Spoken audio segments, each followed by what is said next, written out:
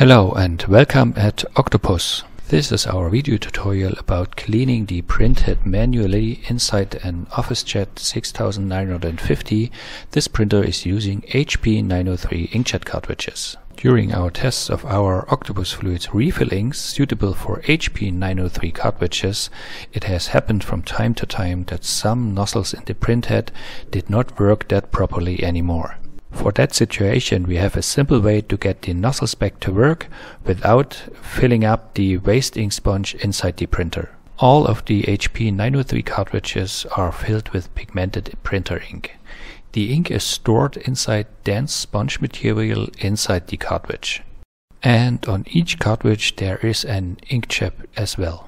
To gain access to the HP 903 inkjet cartridges, we open the upper lid of our HP multifunctional printer. The printhead compartment moves into the position for exchanging the inkjet cartridges. Inside the printhead compartment you can see the HP 903 single ink tank cartridges clearly. We recommend to remove all cartridges from the compartment when cleaning individual ink colors. By doing so, you have more room available to perform the cleaning.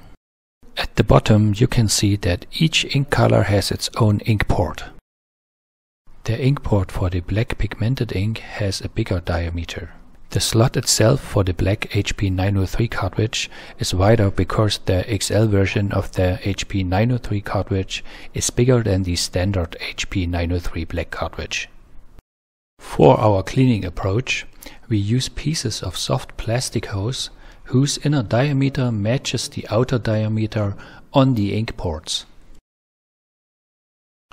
Around each ink port there is installed a rubber sealing. To prepare the cleaning, we take out the rubber sealing from the ink port, which we are going to flush with nozzle cleaner.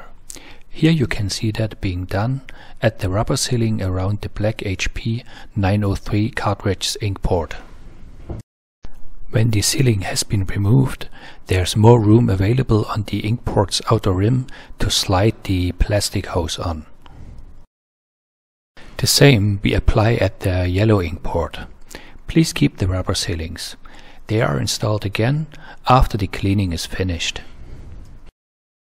In our cleaning approach we use foil material, absorbent paper material and 2 pieces of plastic hose. We also use a refill syringe that is equipped with a Lure-Lock connector piece. Furthermore, we use nozzle cleaner fluid or printhead cleaner fluid made by Octopus Fluids. This cleaner is suitable to free clogged nozzles and clean dried-in printheads. We moved the printhead compartment to the left side to be able to bring in the absorbent underlay.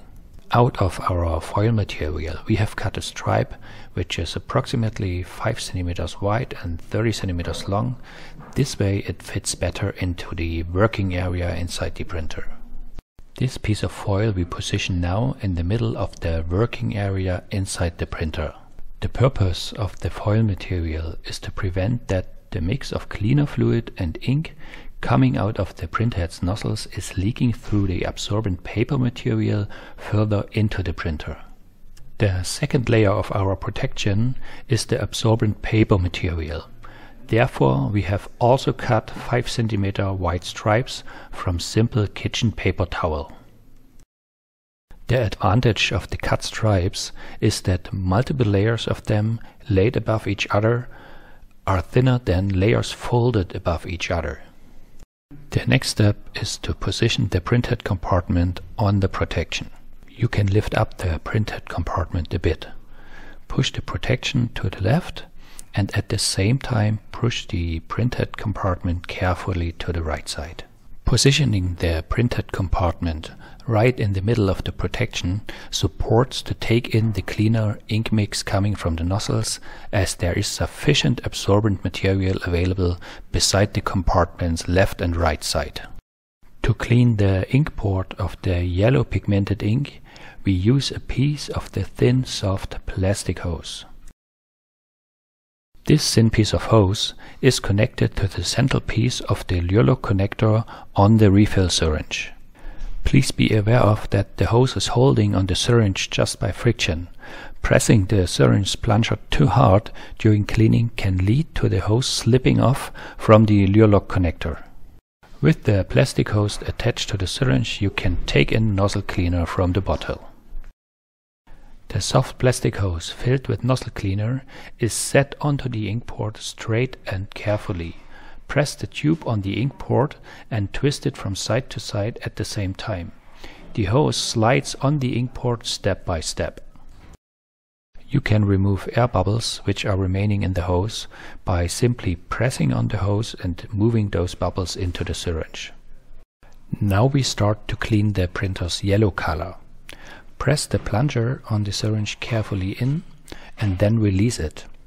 You can see that the plunger slides out again by itself. So it can be said that the cleaning is a kind of gentle pumping of the syringe. The effect that the plunger can slide out by itself is possible because there is air inside the syringe. By pressing the plunger, this air is compressed and pressure towards the nozzles in the printhead is built up gently. This approach avoids to use brute force to clean the ink system. That the color in the process of cleaning is free from ink port to the nozzles again, you can see as the cleaner fluid becomes less in the syringe. And the second indication is that beside the printhead compartment in the protection padding, the mix of cleaner and dissolved inks appears. Here you can see that the absorbent underlay has already taken in a lot of cleaner and ink. The foil positioned in the working area prevents that this, let's call it ink sewage, can get deeper into the printer. Before cleaning the next ink color, we replace the absorbent paper material. And as we have learned from our own mistakes in the past, right after cleaning we install back the previously removed rubber sealing. This way we are not going to forget about this later on. Next we demonstrate to you the cleaning of the ink systems part for black pigmented HP 903 ink. Therefore, the soft plastic hose with the bigger inner diameter is pushed carefully on the big ink port. This bigger hose can hold its position by itself when it has been slided on the protruding ink port sufficiently. You can use that position to fill cleaner fluid into the hose without that the tube is connected to the refill syringe. Here you can see that the cleaner level inside the hose is dropping immediately after filling it in. In our case, the nozzles for the black ink have not been clogged very badly. So the absorbent paper material can soak in the cleaner through the nozzles out of the plastic hose. Filling the nozzle cleaner into a hose, holding its position by itself, provides to you the opportunity letting the cleaner sit and work on a badly clogged ink port for a long time. The progress of the cleaning you can see in the condition of the paper material next to the printed compartment. And now here's the same situation for the ink port of the black ink color. We put back the rubber sealing in its position. Now we take out the protection padding from under the printhead, this time including the foil material too. We remove both components from the printer's working area.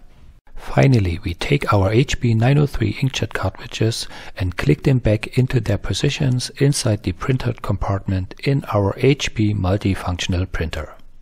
Hereby, the manual cleaning process of the nozzles is complete now. Our cleaning approach leaves some nozzle cleaner fluid remaining in the ink system. To get the look of your prints back to normal, you can print out that cleaner by running some test prints. Best is to print on used paper. Please do not waste new paper for these tests. Thank you very much for your time. Thank you very much for watching. We hope that our tutorial provides some interesting information to you. Please pay also attention to our other information related to HP 903 inkjet cartridges. We are looking forward to see you at another Octopus TV session.